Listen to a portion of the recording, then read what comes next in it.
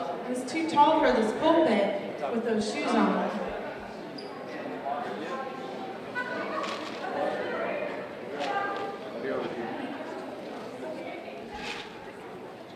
So welcome back, everyone.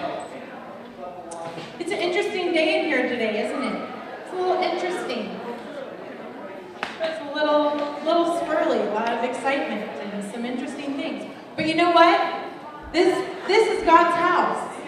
There's other God's houses here in town, but this is one that He loves to meet in. We're here to pursue Jesus.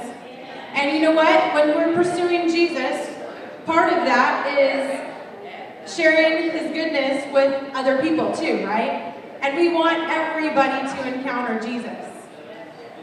And we want everybody to feel welcome in God's house. We're all one big happy family. There's no us and them. And I just want to say, if we think that there's an us and them, we're wrong. That's pride. It's gross. We don't want to have it. Thanks, sis. But this morning, we're all here together, and you're in different walks of life, and you might be struggling with different stuff, and you might be joyful in different things, but truly, we are all Papa's kids. And, you know, I loved Michael Ellis. He's probably with the kiddos now. He's teaching Sunday school. I loved what he shared this morning. Wasn't that special? Yeah. And I'm so glad, Bree, that you didn't just rush on to the next thing. And how many of you encountered the Father in that moment when we just closed our eyes and looked at the Father? Raise your hand. I did too. It was really special. And you know what I saw? I didn't see God the Father, but I went back to a memory in actually when I was about Taylor's age, probably a little younger. My dad is a really good dad, and actually he's not here this morning. For those of you that don't know, he just had back surgery, and he's recovering from that. So hi, Dad, if you're watching on the streaming. We miss you, and my mom is taking care of him. But when I closed my eyes to look at the Father this morning, I went back to a memory that I had a lot of these memories. I love basketball. I love volleyball. You guys hear me talk about volleyball a lot because that's what my kids are into.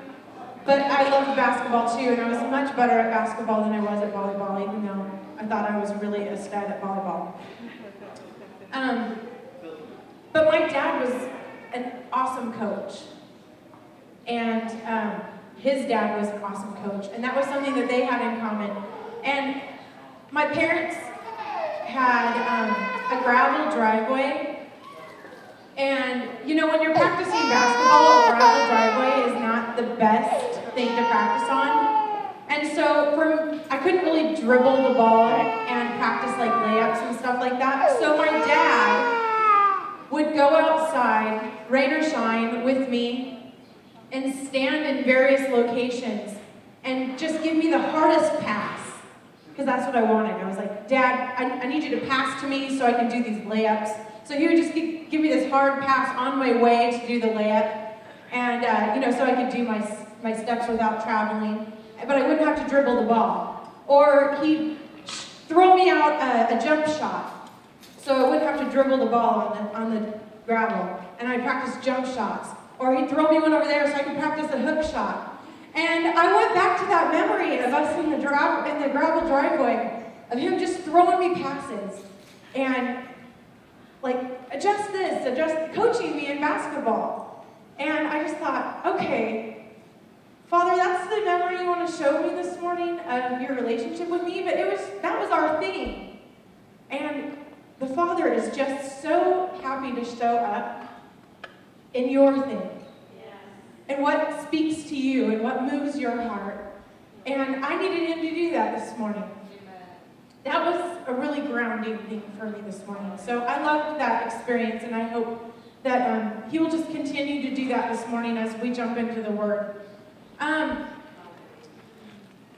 We don't tend to just dig into books of the Bible and teach out of the books of the Bible for a season of time, like a specific book and go all the way through it here. We're more like prophetic in the flow, and you know, the Lord spoke to me today out of this scripture, so I'm going to jump into this scripture and we'll teach out of the Bible. Obviously, we love the Bible here.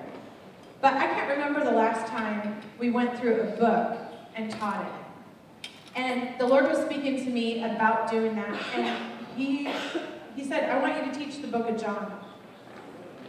And so we're going to do that.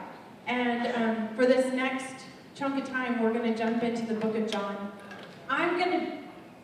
Everybody that teaches, whether it's me or Mike Brink is going to share, my dad will share, different ones of us will share and teach out of the book of John. We're going to jump into it through the Passion Translation. And so I just want to give a little plug. If you don't already have the Passion Translation, it's available for free on Bible Gateway app. So if you don't have that app on your phone and you have a smartphone, download Bible Gateway, and the Passion Translation is available on that app. And then you can travel along with us at the same translation. So let's just pray before we start this. Father, I thank you for revealing yourself to us this morning and revealing yourself to us in the way that we understand, in the way that we hear, in a way that moves our heart. Because, Lord, you want to speak to us at a heart level. You want to speak to us with things that go into our heart and go into our spirit, that go beyond our mind, go beyond our natural understanding. And so, Papa, I just pray right now today that we would see you, we would feel you, we would experience you in our hearts today. And as we dive into your word, into the revelation of Jesus through the book of John, I pray, Lord, that we would be changed. We would be more like you. And we would understand who you are more and more. In Jesus' name, amen. So I'm going to just dive in. We're going to jump in this morning, and we're going to do John 1 through 18. This is like some of my favorite section of the Bible right here. John 1 is in my top 5, probably. I love this section, and we just can't go too fast, so we're just going to go through John 1 through 18. So, here we go. You ready? Okay. In the very beginning, the living expression was already there. We could just preach on that all day. In the very beginning, the living expression was already there. And the living expression was with God, yet fully God. They were together, face to face, in the very beginning. And through his creative inspiration, this living expression made all things, for nothing has existence apart from him. Life came into being because of him, for his life is light for all humanity. And this living expression is the light that bursts through gloom, the light that darkness could not diminish. Then suddenly a man appeared who was sent from God, a messenger named John. For he came to be a witness to point the way to the light of life and to help everyone believe. John was not that light, but he came to show who was. For he merely was a messenger to speak the truth about the light. For the light of truth was about to come into the world and shine upon everyone. And he entered into the very world he created. Yet the world was unaware. He came to the very people he created, to those who should have recognized him, but they did not receive him. But those who embraced him and took hold of his name were given authority to become the children of God. He was not born by the joining of human parents, or from natural means, or by a man's desire, but he was born of God. And so the living expression became a man and lived among us. And we gazed upon the splendor of his glory, the glory of the one and only, who came from the Father, overflowing with tender mercy and truth.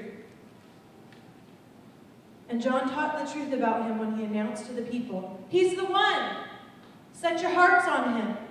I told you he would come after me.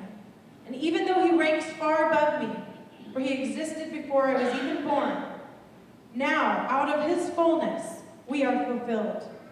And from him, we receive grace, heaped upon more grace. Moses gave us the law, but Jesus, the Anointed One, unveils truth wrapped in tender mercy. No one has ever gazed upon the fullness of God's splendor except the uniquely beloved Son, who is cherished by the Father and held close to his heart. And now, he has unfolded to us the full explanation of who God truly is." I love that translation.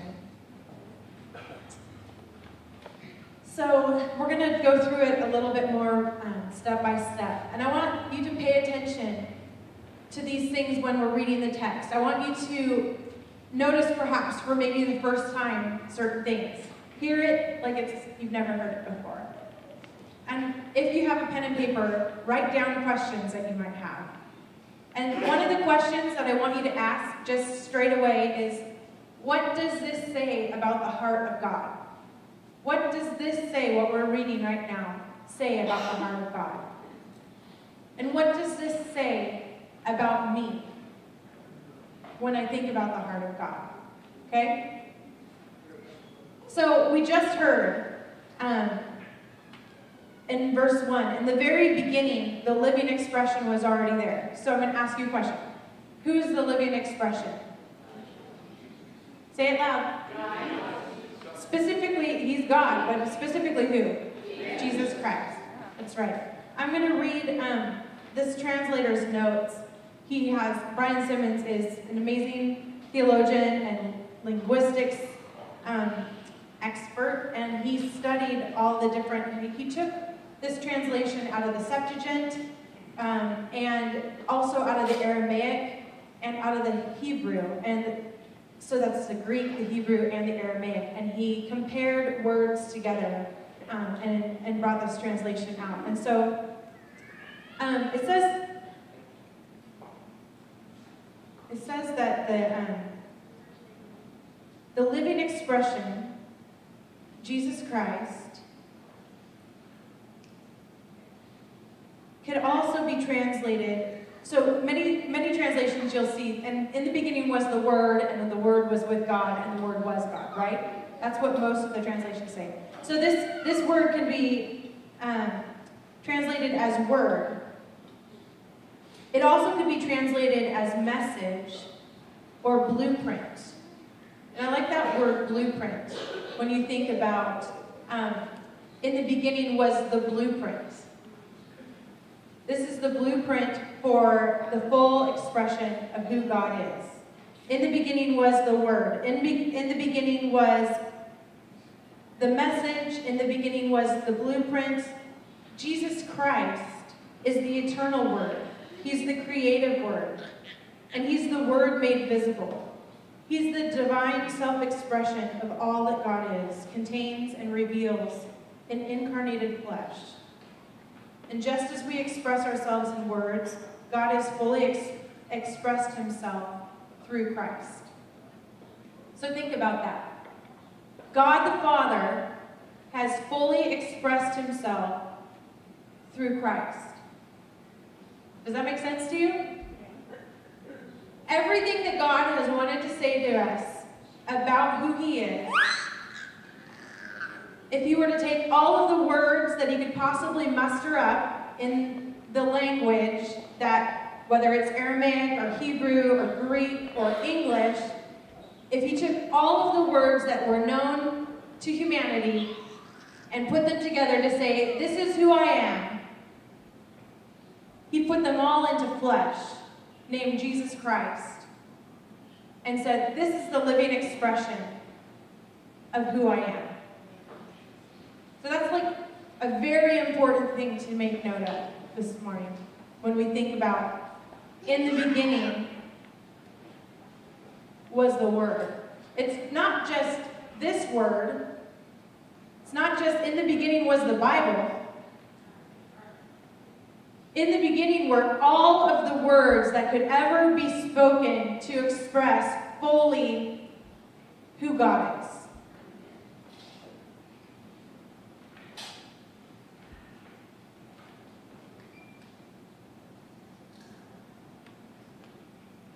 So I have to go back and forth from a couple different things here, so bear with me with my technical skills. So I want us to ask this question first off. Who is God? What is he like? I'm reading this out of Brian Simmons, just the beginning part of the book of John. Who is God? What is he like? Is he angry? Is he ready to hurl lightning bolts down on unsuspected humans? Is he an unblinking cosmic stare who can't be bothered by our problems? No, he's not. We know that, right? Today we begin a fascinating journey into this crucial question of faith, discovering a shocking answer from the start. God isn't distant. He's not removed, but he's very present, and he's a very loving person. He's a person. He's God, and he's a person. We meet him as the living expression. What we're going to see, not just today in the book of John, but in the coming weeks, is that John the disciple has given us a really unique view of God. Unlike the other books, the other Gospels, his vantage point is as John the Beloved. He comes to us with a really deep connection to the person of Jesus, a really deep relationship with God in the flesh. And so many of the other Gospels come to us almost like they're awesome, right? When you read Mark and you read about all the miracles in the book of Mark, it's exciting. And Luke, it's almost like they're historians taking notes. Matthew's like very much into showing all the intricacies of these were the prophetic foretellings of Christ, and he tries to bring back the Old Testament connection to it. And it starts out in the genealogy showing us the way, like, of course he's the one. Of course he's the one. But John comes to us, and he shows us Jesus is God in the flesh. He's passionate about us. He wants to do life with us. He was one of us. He expresses Jesus, the living expression, as Emmanuel, God with us. And so that's why I'm excited for us to encounter God through this book, because it's not like any other.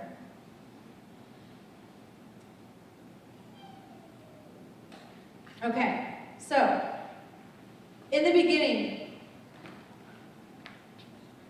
Genesis 1:5 is Genesis 1 through 5 is very similar to John 1 through 5. So I want to read that because I think it's an important thing to see. So Genesis 1 says, in the beginning, God. We just heard that, right?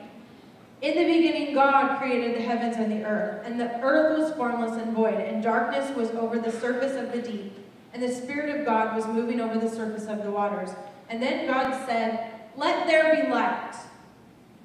And there was light. And God saw that the light was good, and God separated the light from the darkness. And God called the light day, and the darkness he called night. And there was evening, and there was morning, and it was called one day.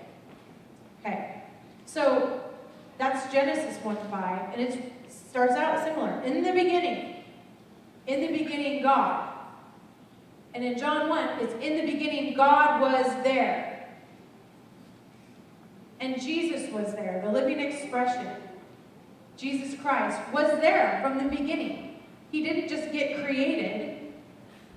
He was the creator. So we see in Genesis 1 through 5, he made the heavens and the earth. He spoke these things into existence. The light became what we saw.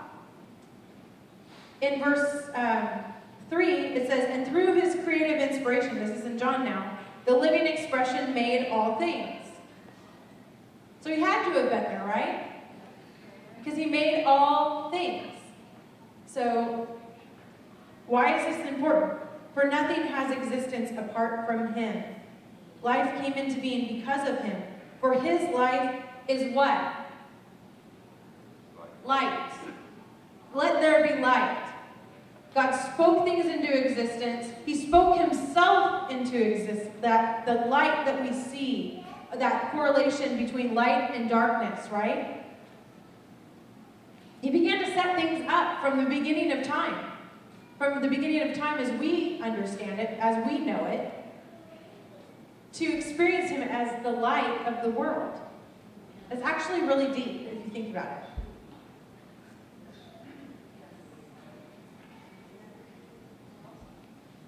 John just describes him over and over again as light, the creator. Nothing came into existence without him. It's super important that we understand that God and Jesus and the Holy Spirit were there from the very beginning. I'm going to go back to verse 2. It says, they were there together face to face. What are the implications of that? That the Godhead wasn't in this hierarchical relationship, but they were there together, face to face. Later on, we'll read in John 17 that Jesus prays to the Father on our behalf, that the same relationship that Jesus had with the Father, with the Spirit, that we would have. If you take that all the way back to John 1:2, and we look at it and go, what is your relationship like? It's face to face. I just want to sit and Selah on that for a second. Face to face. Is that a distant God? Is that a God who wants to, lord over you and rule over you with anger? Is he mean and distant? No, he's face to face, coming close. Let's relate to one another. I think that's a mind-blowing thing. We don't even think about, anything. In the church or in family, in work situations, we just can't fathom that there isn't a hierarchy, can we? And it doesn't mean that there isn't someone who isn't leading. Leadership is not a hierarchy. It's not, I'm better than you, I'm more important than you, you understand what I'm saying? So if the Godhead is modeling face-to-face interaction, connectivity, what do you think they want for us? I think sometimes we go, well, God is more important than Jesus. That's not the way it is. It says they were there together from the beginning. Face to face. Am I okay? You guys okay? Okay.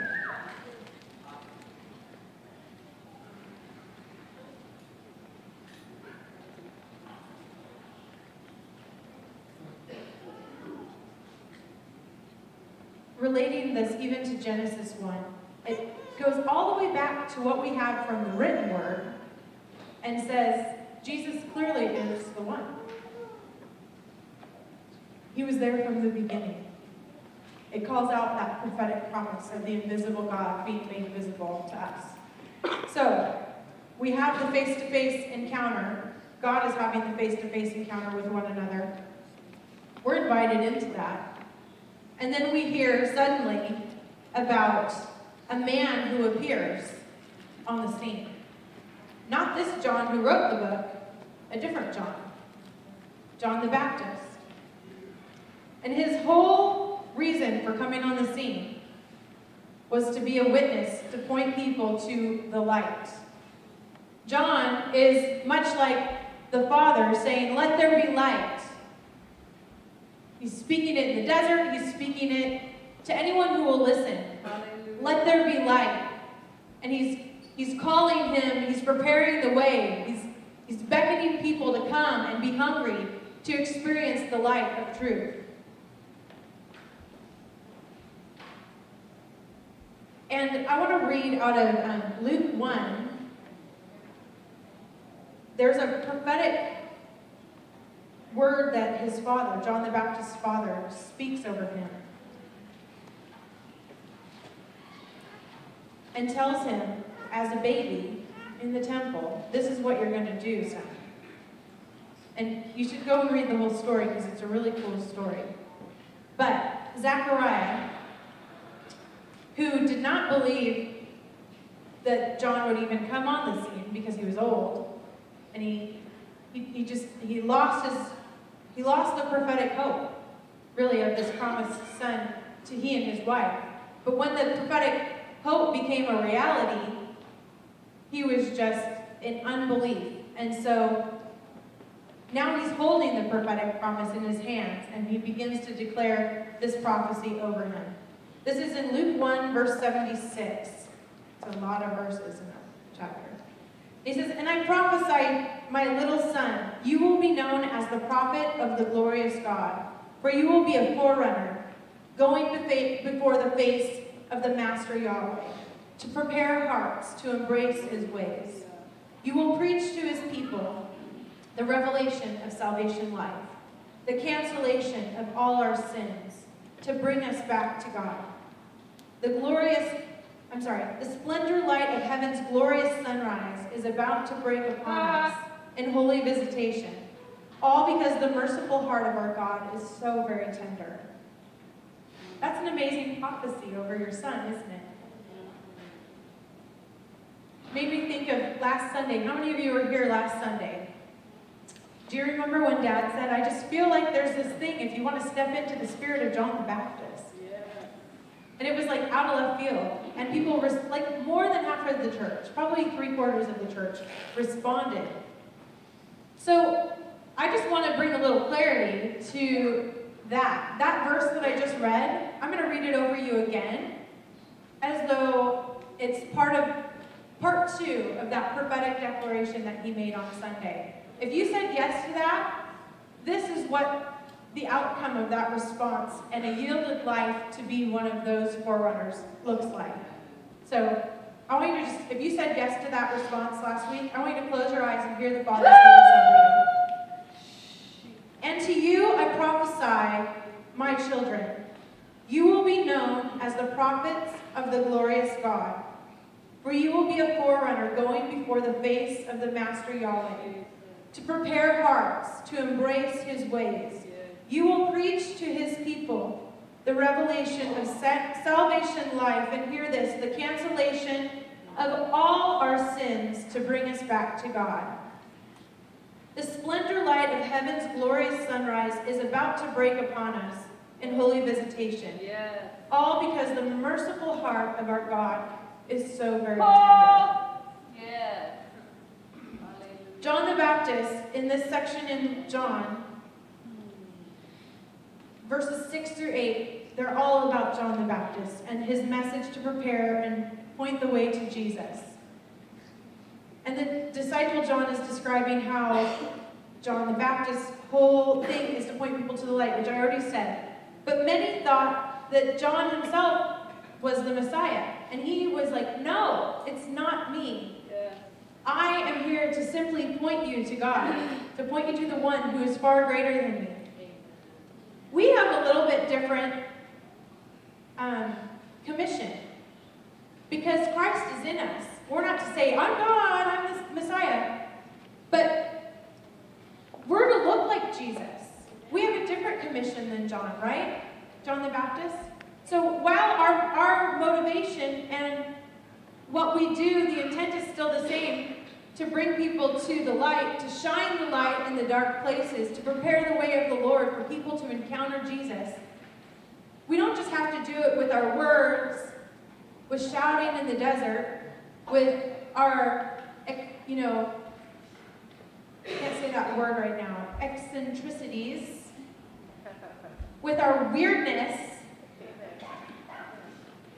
Some of you like your weirdness, and it's fine. But that in and of itself is not going to point people to experience the Father.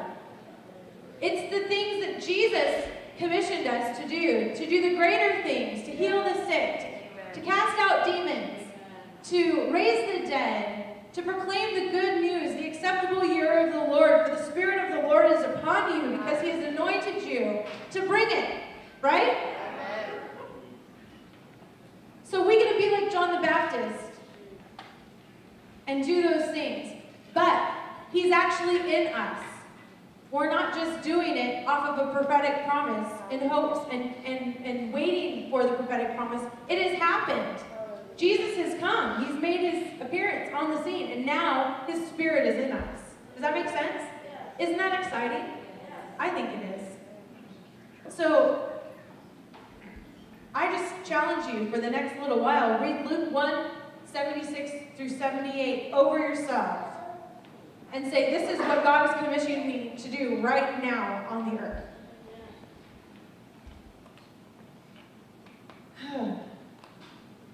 John, in verses 10 through 11, says that Jesus came to his own, but they did not recognize him.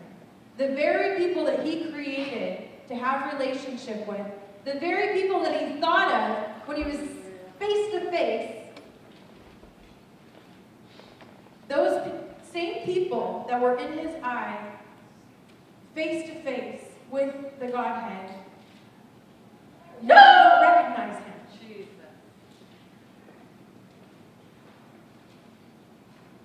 Why should they have recognized him? Anybody have a guess? Why should those people, the Jewish people of Jesus' day, why should they have recognized him?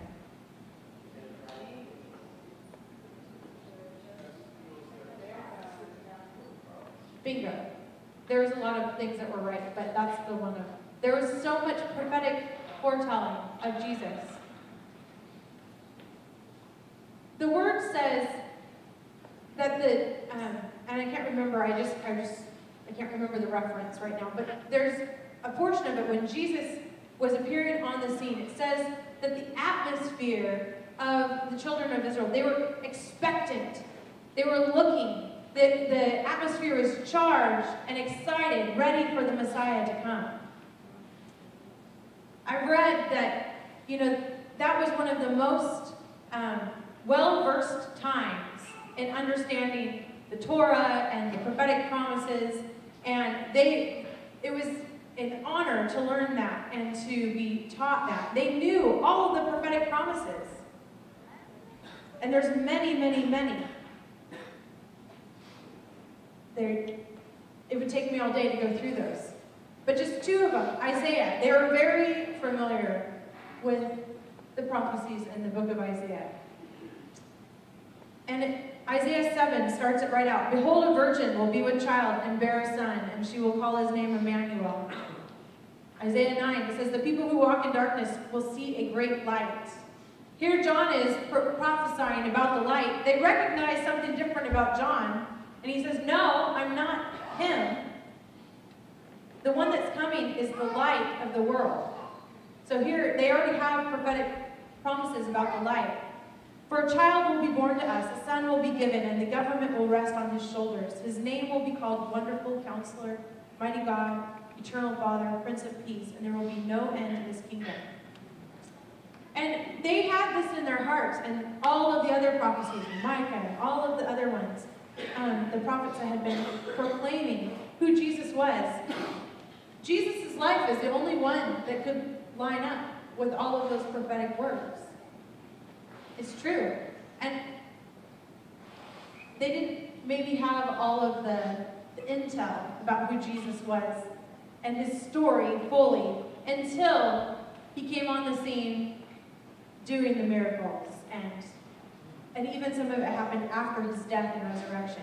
But it's super important that we recognize the incarnation part of who Jesus is.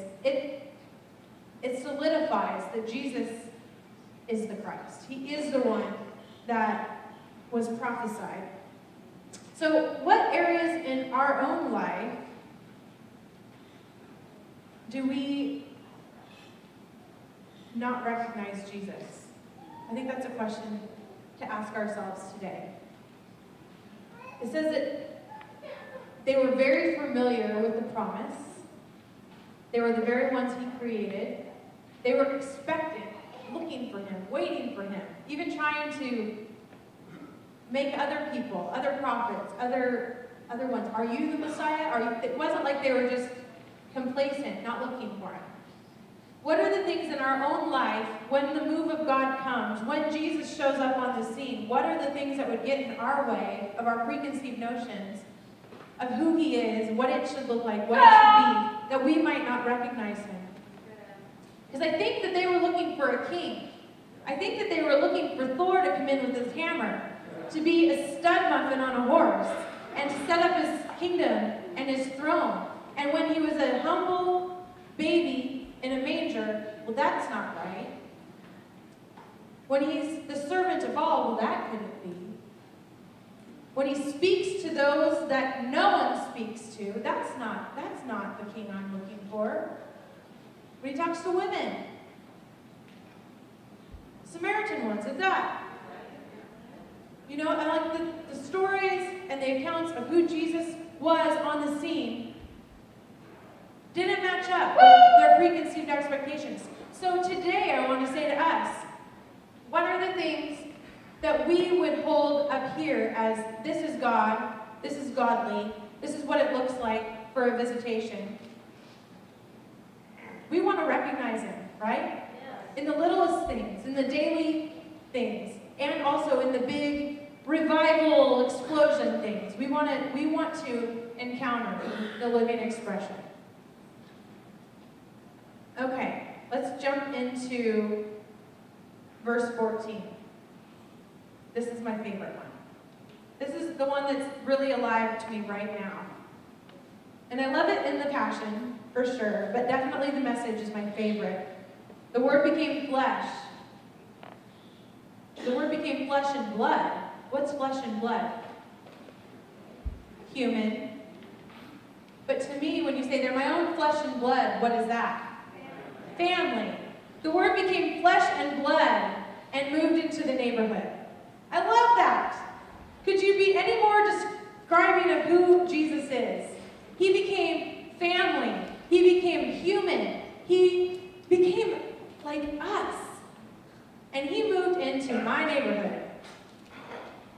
And he moved into your neighborhood. And he did life in the hood. And so verse 14 in the Passion says, so the living expression became a man, and he lived among us. And we gazed upon the splendor of his glory, the glory of the one and only, who came from the Father, overflowing with tender mercy and truth. I love that. Why is that so important? Why does it matter that he became one of us? Feel free to shout it out. Don't be shy. Gives us hope for overcoming. Somebody said something else over here. We can relate to him. Any others? Those are all great. Wasn't unapproachable. Yeah. We could keep going. There's a lot more. He was a mainstream Jew, but he was relatable. He was approachable. Any others? Why is it? Personalize it for yourself. I want you to think right now, why does it matter that God became flesh and blood to me? Put yourself in that question. Calvin, why does it matter that Jesus was flesh and blood to you? Relatability, right? Okay. We can be friends. We can be face to face. You don't all have to share your answer, but I want you to hear an answer. Why does it matter that God became human, that he became flesh and blood to you? Just close your eyes and think about it for a second. If you know, you'll relate to him so differently.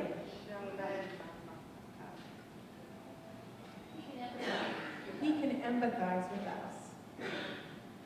That's a huge one right there. You know, how many times do people say, you know, I can't come to God, I'm dirty, I'm sinful, I'm bad, I'm this, I'm that.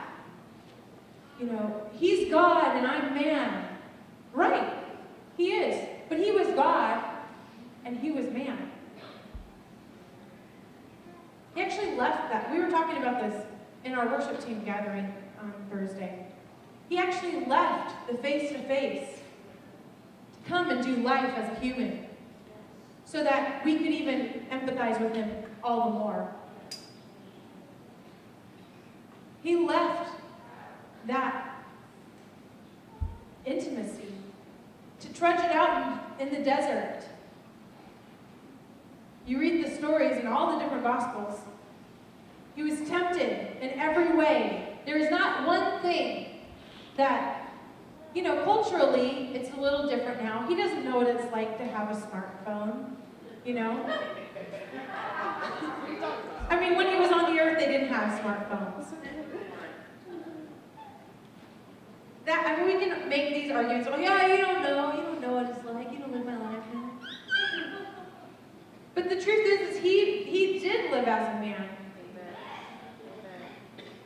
He lived a crazy life. Can you imagine creating, let's just say Charlotte. Okay, I created Charlotte. I know everything about her. And now I'm going to humble myself in my, divinity and come and put myself inside of Charlotte. Immaculate conception. She's going to birth me now. I'm going to be birthed, which is probably really traumatizing for babies, if you think about it. I'm going to be birthed. I'm going to have my diaper changed. I'm going to be nursed. I'm going to be taught how to be fed, taught how to speak, how to walk, how to live. What a humbling thing, right? It's pretty crazy if you think about it. The sacrifice from there, that's the first sacrifice that he made for us. He did. He subjected himself to us. He subjected himself to the process of life. When you feel like your process is more than you can handle, just remember that the living expression, the full expression of God from the very beginning has walked the same process that you've walked. He had a job, he had a community, he had friends, he faced disappointment, he faced lies told about him, he faced torture, he took on stuff that wasn't his own to take on. I mean, we could just keep going. It's pretty mind-blowing that the Word himself, the living expression, the eternal Word, the creative Word, the all-consuming, like the everything Word, became flesh and blood and moved into our space. It's mind-blowing. Again, how does that make you feel, knowing that God lived the life that you live as Jesus? What does that say about the heart of this God? That we feel like, I don't know if I can come in. I don't know if I want to give myself to him. That we can trust him. We can trust him. He doesn't do that. He doesn't do bad things. That's right. Not crack. That's right.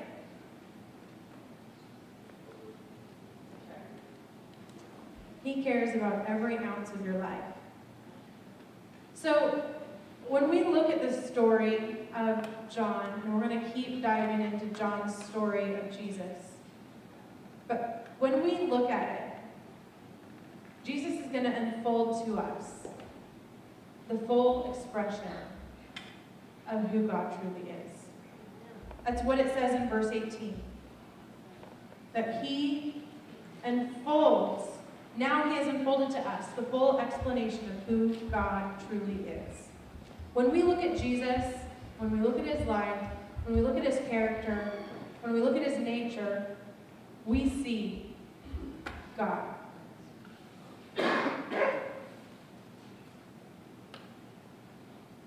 Jesus said it many times. If you've seen me, you've seen the Father.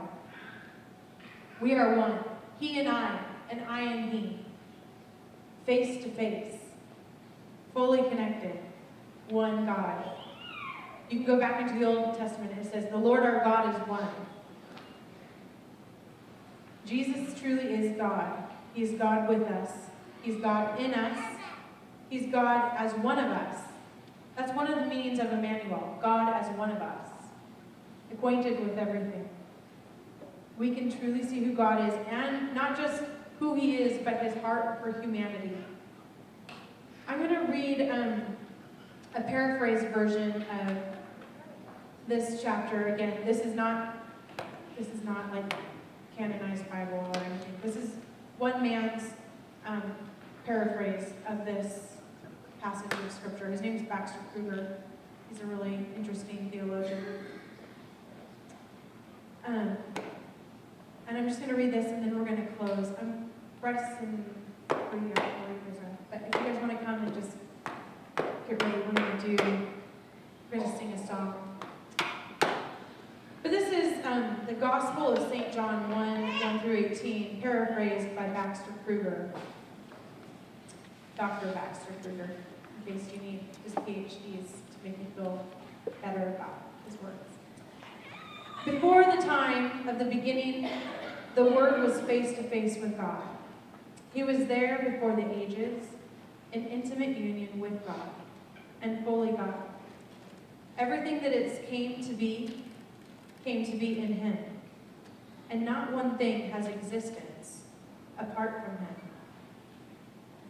In the Word, life was and came to be, and this life is light, the true origin and meaning of human life. I think that's a deep statement right there. This light, Jesus Christ, is the true origin and meaning of human life. I think that's pretty deep. Like, who God created us to be all the way back to the garden. We can see that when we read it. When Adam and Eve come on the scene, face to face, they walk with Jesus. With the Godhead, I should say. In intimate relationship. And that's the way he always meant it to be. Jesus restores the true origin and meaning of life. So, back to Baxter's words. And the light of life shines in the gloom of darkness. Aren't you thankful for that? There is a gloom of darkness that's over our nation, that we encounter every day when we go out into the places of the earth. Yeah. But there is a light of life that shines in the gloom of darkness. And even though the darkness doesn't understand the light, neither can it stop it from shining. That's powerful. I'm going to skip the part about John. I'm going to jump down to verse 14. No, I'm not. Never mind. Suddenly in the darkness a man appeared, sent out from the presence of God, and his name was John. And he came to be the witness to the light of life, that everyone might see and believe. John was not the light, but he was its witness. And the true light who enlightens every person born into the earth was already there in the world. And though the world was made through him, the world was unaware and did not perceive him. He came to his own people, and they didn't recognize him or receive him. Yet, this is for all of us, yet those who embrace him, who believe in his name, who find his light, his I am, setting them free to become their true selves. Free to live as children of God in the darkness, yet discovering their origin beyond their earthly parents, in and through the Word of God. The Word in God, I should say. I'm sorry. And so the Word became flesh and entered the darkness in person, found his way within us. And when we perceived his true identity, his glory as the only begotten out of the Father, an overflowing fountain of grace and truth. This is what John was sent to show us about Jesus, that he existed from the beginning. He existed before the ages, before John himself. And out of his fullness, Jesus' fullness, we were born. And we're now being liberated. Just declare that over you this morning. You are now being liberated. For the law came through Moses, but through Jesus Christ has come the true exodus into grace, into a grace-filled reality, and into the very bosom of the Father, where the only begotten Son dwelled face to face with his Father. That's the life that we're invited into when we embrace this man Jesus. And I just want to, before we sing this song, I just want to ask if there's anyone that wants to, even maybe for the first time, let the light of who God is shine inside of them and say, yes, I want to acknowledge, I want to receive you, I want to experience this face-to-face thing with a not very distant God, with a God who's so close, so intimately acquainted with us, who knows every hair on our head, who thought of us, was compelled by that love to come and be one of us so that we could have that same relationship. Because sin did get in the way. It did get in the way in the garden. Our great-great-great-grandparents chose sin. But the Father would not be pleased to have us at a distance. And so he made a way. And it took a while to get there. But because of the law, but because of Moses, but because of the things that we realized we could not do it on our own. When we read the Old Testament, that's what it's all about. To say, you know what? You could not get back to face on your own. I had to come. Jesus had to come. He had to become flesh. He had to become one of us. And he wants to have a relationship with you. And so he got rid of sin on the cross. He took it upon himself. He paid the price, got rid of it so he could say, hey, let's get back to face. Man, I'm so thankful for that. So thankful for face-to-face encounters with the true, living God who's still alive, who's still thinking about us. So if you haven't made that decision, there's something about making a choice, making a stand and saying, this day I choose Jesus. I just want to give you an opportunity. If you want to receive Jesus, just put your hand up and say yes to him. And say, today's the day. I don't want to run anymore. I want face to face. I'm going to give you a minute. We want face to face with you, Jesus. We want to know you, God.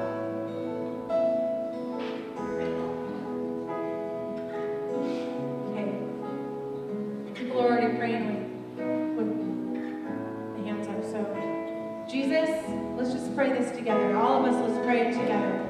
Jesus, we want to know you.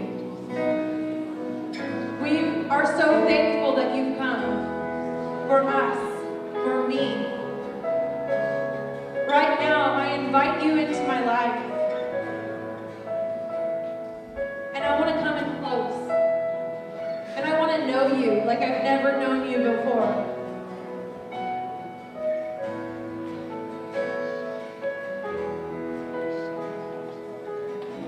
I want to give you my sin right now that you've already paid for. I want your light to come in and shine on the gloom and dark and gloomy places. So come and shine your light upon me.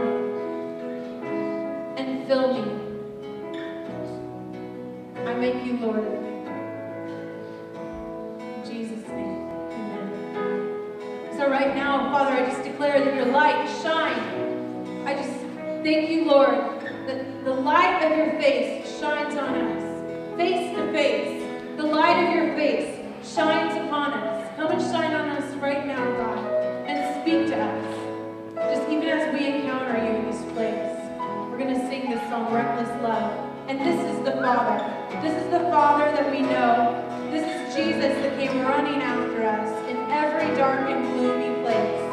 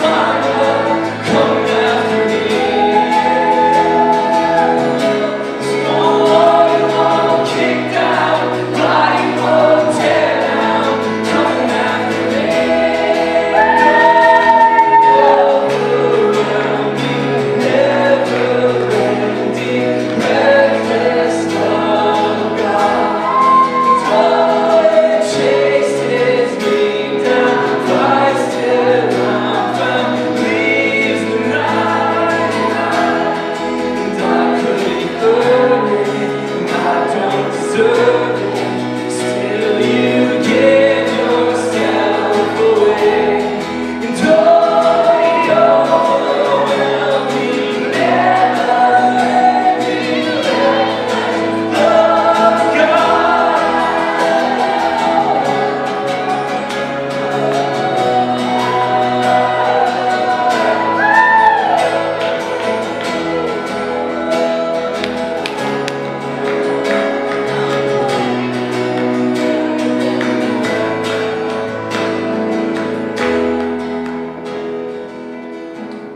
No shadow you won't climb, mountain you won't climb, come after me.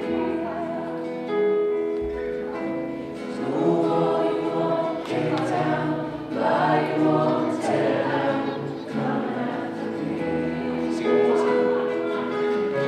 There's no shadow you won't climb, mountain you won't climb, come after me.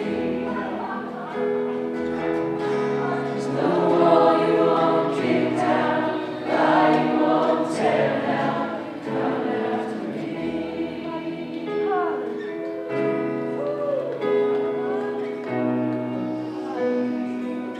Lord, we thank you that you spoke and you said, let there be light, and there was light.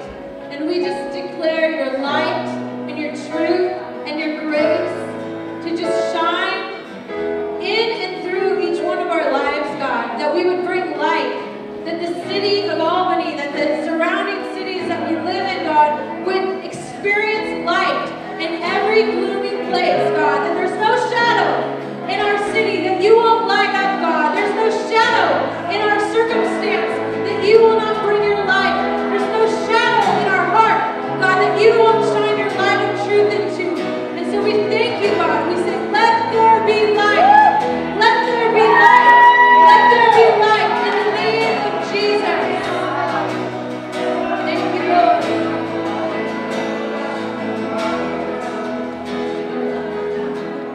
Thank you, God. Thank you, Jesus. And Lord, you did your first miracle at a wedding, and we've got a wedding to get to. So you know all of these things.